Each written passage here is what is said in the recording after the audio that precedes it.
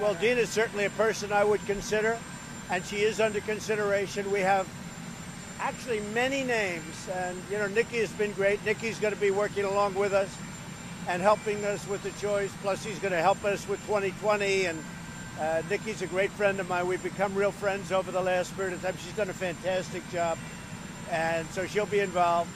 And Dina certainly, and there are others. I've heard a lot of names. I've heard Ivanka. I've heard, how good would Ivanka be? The people that know, there's nothing to do with nepotism, but I want to tell you, the people that know that Ivanka would be dynamite. But, I'd then be accused of nepotism, if you can believe it, right?